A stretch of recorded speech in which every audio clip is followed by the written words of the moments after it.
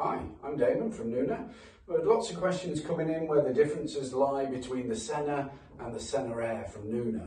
So to start off with, I'll run through a few of the features that both of these two products share and then tell you where the key differences come between the two of them. So to start off with, both models come included with a bassinet. So the great thing with the bassinet is we've got set up here in the SENA Aire, it's lifting the child up to make it much more accessible for those first potential 6 months. So up until the child can sit up unaided, we'll utilise the bassinet. Then the beauty with the bassinet on the SENA Aire and the SENA is that we don't have to remove it if we're folding it. So if we're using this in the bedroom during the night and we wish to take it downstairs for the daytime, we can simply pop our arm straight through that central loop there and pull on the tag, making it very, very quick and easy to fold and transport and move downstairs to utilise during the day as a daytime napper as well. So one of the few on the market that can fold with the bassinet on. Now, of course, after 6 months, when we're ready to remove that bassinet, on each corner you'll find a little clip. So we undo each of those 4 clips on the corners, and then on each of the centre parts we have a little strap with a snap that we can remove to very quickly and easily remove the bassinet itself. So really, really quick and easy to take it off and also put it back on if we're using it for multiple aged children.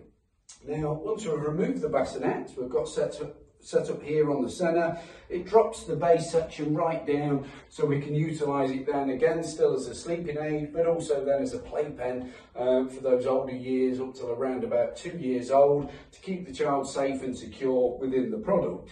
Now, on both products we include a mattress. Now, the mattress itself is nice and comfortable, as well as very, very, very easy to clean, but also it's what's used when we fold the product to hold it together. So once that's folded together, we can wrap this around the actual travel cot and utilise these Velcro straps here to hold it together, and both models come included with a travel bag as well. So really, really nice and easy to travel with the product as well. Now, where do the differences come between the two products? Well, one of the differences is in the mattress.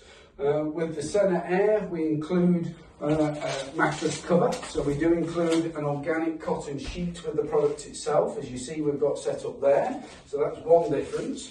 But the other difference comes on the actual mattress construction.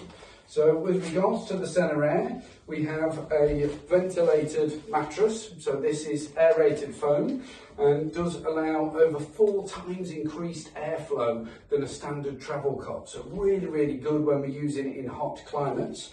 And one of the best features for this, for me personally, is the fact that we actually have a travel cot where we can remove the supports for washing. So we have 4 of these little panels that we can very, very quickly, easily remove, and we can machine wash this mattress. So really good if we're utilising it for different children or if there's some form of incident, shall we call it, on there that requires it to be removed. We can machine wash it to fully clean that straight away. The other difference with regards to the airflow comes on the SENA Aire in the respect that the base, the sides and the bassinet are all mesh as well, which aids to that 4 times increased airflow versus the standard travel cot. So they're the key differences between the two different products. Primarily on the SENA Aire, it's that increased ventilation and the ability to wash the mattress, as well as the fact that it comes included with that fully organic cotton sheet as well.